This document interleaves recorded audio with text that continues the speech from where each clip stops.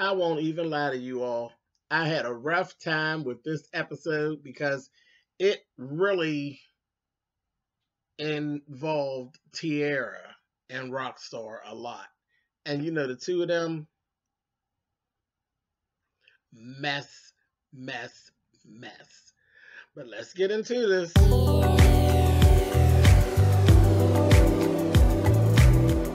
And I'm like, come on through, Cookie. I want to pull my soapbox. That's basically it. Let's talk about drag and all its forms.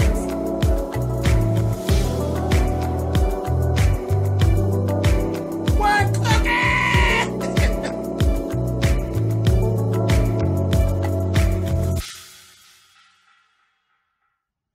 Hey guys, thanks so much for clicking on the video. This is my review for Love and Hip Hop Hollywood, Season 5, Episode 14, the Tierra and Rockstar episode. Mess and Akbar. That whole garbage. But anyway, we're going to start right off with Moniece and Mr. Ray. Moniece meets up with Mr. Ray down at the salon to tell him about what's going on with her and AD. Her and AD have basically broken up. Everything was pretty much handled through a text. I've been kind of side-eyeing AD because I'm like, she got really, really chummy with Fizz. And then when they start having problems, you all up in Fizz's face and talking to Fizz and giving him all y'all's problems. And I always side-eye him because I think he's very bitchy. So I don't know about that, but whatever. But it all played out. So they go through all of that. Then there was this whole thing about her telling AD telling Moniece she don't want to see Cam and this, that, thing, and the other. And I'm like, okay, now this is getting confusing. You don't want nothing to do with Moniece, and then you really don't want nothing to do with Cam for right now. So Moniece was, I think, kind of worried about, like, well, what am I supposed to tell my son? You know, all of a sudden, this woman that supposedly loves him so much, don't want to be bothered with him all of a sudden. Then it just went from that to later on, AD meets up with Fizz, comes down, they're sitting there talking like they always are, and they're going back and forth. And now she's trying to actually set up some type of visitation with Cam through Fizz and trying to go around Moniece. She don't want to see Moniece. But she wants to be visiting with Cam. And I'm like, okay, so we're playing games now. We're playing games now. And you can't have a relationship with one of my kids around me. Like, that don't work. And I don't know why AD didn't know Fizz better than this. Next thing you know, while they're talking, guess who's walking up the walkway? She's been set up. Here comes Moniece. I said, I guess you thought you knew Fizz better than you did, huh? See, Fizz and Moniece got a weird relationship. Weird. They're only really happy when they're unhappy together.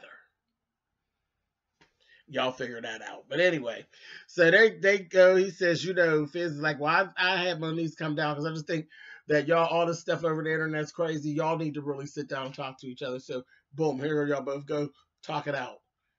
This bastard, and I know y'all had to see this, this bastard was back there like in all his glory. He seemed so happy at the discord that was actually going on. And I was like, okay, Fizz. So everything was cool when you were with Tiffany. But now that Tiffany done dumped you, now you done rolled around with some shit that was brought together by Todd to come on back around and bring it back to us with the bullshit. And you really working Jack on the down low because you want Moniece to be miserable like you are. That's what I saw. But whatever. And I mean, AD ain't no prize. She's a fuckhead. I ain't never really cared for AD all like that. But whatever. But Fizz, bitch, I see you, cunt. I see you. I bastard even got they got to arguing all loud and shit. And at one point, he went and got some ice cream out the refrigerator and was sitting up on the counter eating ice cream. Enjoying himself. Watching them. And they screaming and all engaged and mad as fuck. I said, Said, remember, Fizz, karma's a bitch. Karma's a bitch. He's petty as hell. But anyway, Moniece cussed her ass out and told her, listen, there will be no relationship with Cam without me. You can't have a relationship around me, bitch. So it is what it is. We're done. You're done. Go on about your business, bitch. That's my baby. And I was like, all right. I was with Moniece on that. Cam will be fine to forget about AD. AD not his mother. Fizz is his father. Fuck you, AD. Go on. You decided to leave the relationship. You left the relationship. It is what it is. And that little sneaky shit you was trying to do, that wasn't cute. Anyway, but then where it really was ugly, after Moniece left, Fizz turned into something totally different. I know AD had to feel like an asshole when that motherfucker told her, oh, well, y'all talked. And now she done left, so I guess you can let yourself out of that door or out of that door. I said, not only did he set you up, threw your ass out there under the bus, and now he putting you out of his little house. I said, oh, that was shady as hell. And she just kind of looked, and she kind of went, and he was all but laughing. All but laughing. I was like, that was a total bitch-made move. But, okay, you done pretended to be this girl's friend all this time. And then you're going to try to act like, oh, you side with Moniece. When did you ever really side with Moniece?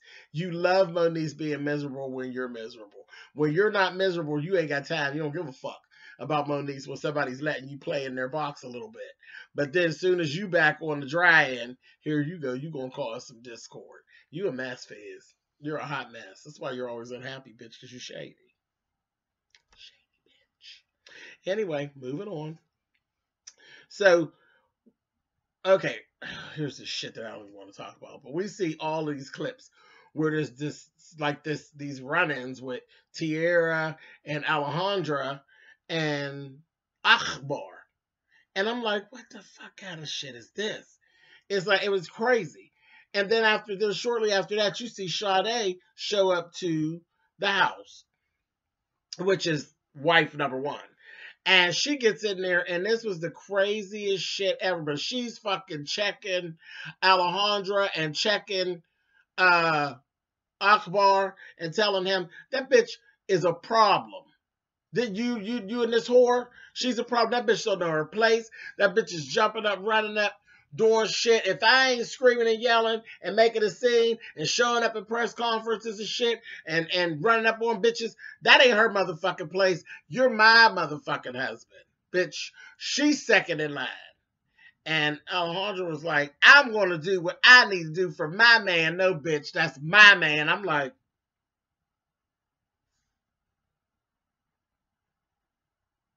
he ain't nobody's motherfucking man, bitches. And I don't care what nobody say. I done seen a little tape and all that. That gate mouth motherfucker ain't no way. Ain't no way. There's no way I'd be out in them streets looking like this and acting crazy. Like, it was so crazy. All Alejandra and fucking Sade do is argue amongst each other. And y'all said he tried to bring a third dumb bitch in to argue, and she don't want to argue with y'all.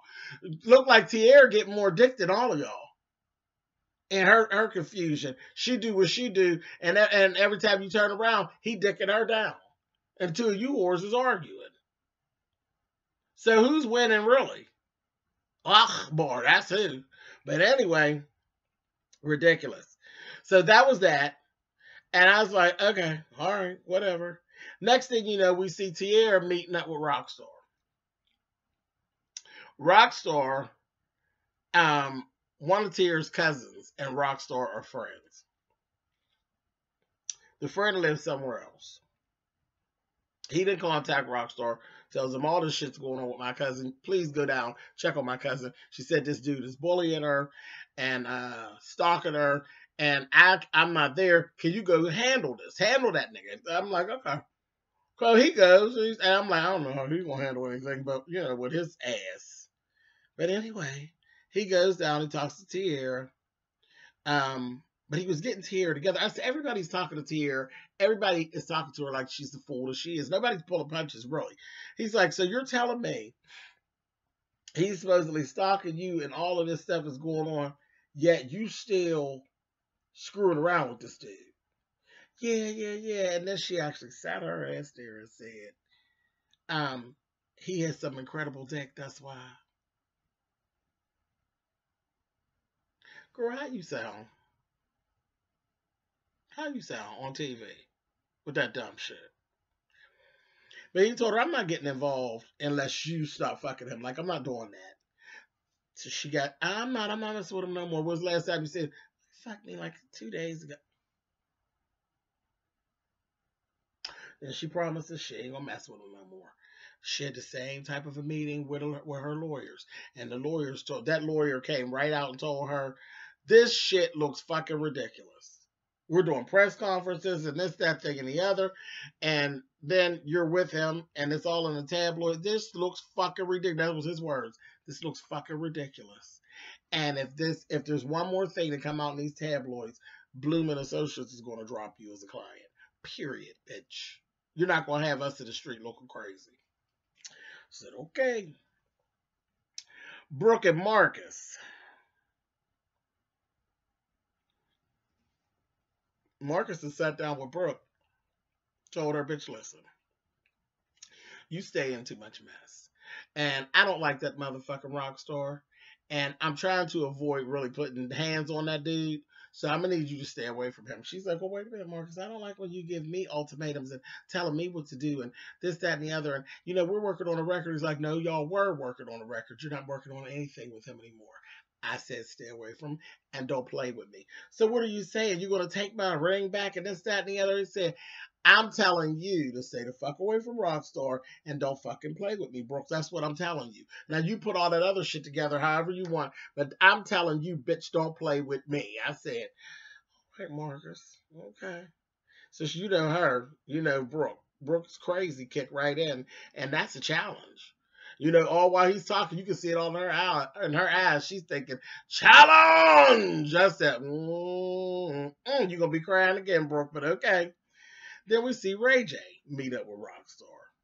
And, you know, the bitch made niggerish mess that has been going on with Ray J is a bit much for me to stomach this season. He sat his ass on camera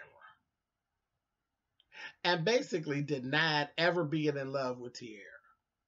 Oh, we was fucking around at a point. She was in love. And so the fuck were you, Ray J. When y'all first came on here, motherfucker, it was you and TT to the motherfucking dirt. Don't start. Don't start. That's that old bitchy shit. Who you doing that for, Princess? You try to make Princess feel good? You need to let that go. That looks terrible, motherfucker. Anyway, so I didn't like that at all. At all. Another scene we see Sean Love and Amber. You know I can't stand the two of them together. It's something about their dynamic that just wears me out. But Sean Love was fussing at Amber about Marcus. I said, oh, fuck, Marcus, what you done? Amber got her pictures with half her ass out, and Marcus is on there liking it, and they're DMing each other. And she told her, listen, bitch. Just like that. Listen, bitch. He goes with Brooke Valentine. And you know I don't play that motherfucking side chick shit, bitch. You're not going to be out here embarrassing me in the streets, whore. No. It's not that. It ain't that. Yeah, your mother used to be an old street ass woman. Bitch, she know. And she know you. She know you ain't shit, bitch. A mess. I said, Marcus, you gonna get yourself in trouble. That motherfucking crazy ass Brooke gonna be cutting up again. I said, Lord have mercy. Next thing we know, didn't Brooke take her ass on down there and see Rockstar? I told you, challenge. Took her ass right on down there. He talking to her, told her, hey, get in that booth. Girl, she took her ass back there, gets in the booth, this, that, and the other. Well, Marcus told me not to be around you. You don't be telling let Marcus tell you what to do. I said, girl, you gonna fuck around, Rockstar gonna get your ass and his ass whooped. Now, I'm all here for Marcus whooping his ass, like for real. Like, I would love for Marcus to be the one to beat Rockstar's ass. Yeah. Just fuck him on up. Him or A1. Either one of them two. Just fuck Rockstar up. But anyway, he get her in there and he's having this album release party, and he's got Tierra already. See, messy fucking boots. Tierra's already scheduled to host for it. He gonna throw Brooke into the mix, and while he's trying to show her the flyer and all this, he's like, "I already had you up on there." She's like, "Wait, is that Tierra?" "Yeah, bitch, you're being thrown into the mix." But whatever. Then he gonna flash her a picture of him in his motherfucking drawers. I said, we don't want none of that, girl. Go sit down, bitch. He's so fucking extra, bitch. Only person that's getting away with flashing some dick and we going, whoa, is Safari, bitch. We ain't paying you no attention, rock star, bitch. Get your fucking ass somewhere. Sit down, damn ass. Anyway, so she all, Brooke's playing all into it. I said, girl, this reunion is going to be a fucking shit show. But whatever. So let's move on to the release party. Tierra and Brooke ain't seen each other. They run into each other. They get to reading each other with some subliminals and shit. Just stupid. Then he goes in and separates them like, yeah, y'all are co-hosts. Bullshit. Separates them. Amber and Sean Love show up. People say I had to invite them to show them what a real release party looks like and squash that little beef. Whatever. But they were there. And in that time, Amber and Tierra, if you remember, them two had a run-in seasons and seasons ago. They squashed their beef. And just as they squashed their beef, guess who shows up? Motherfucker Sade, wife number one. And when I tell you that bitch rolled up through Rockstar's party and motherfucking checked Tierra, she fucking checked that bitch. I said, Tierra, ain't no way. Bitch, you are on the opening credits for Love and Hip Hop Hollywood, bitch. You have always been a main cast member for Love and Hip Hop Hollywood, bitch. And for you to sit here and let this whore, who we don't know, ain't new, came out of nowhere, who you're fucking her motherfucking husband. You let this hoe come on here and check you? Girl, you crazy as a motherfucker. Not on my motherfucking show. And then you wrong too? You playing humble and this, that, and the other. That bitch that told you all about, I would have never picked you. He ended up picking you because he stepped out of line and this, that, thing, and the other, and you all humble.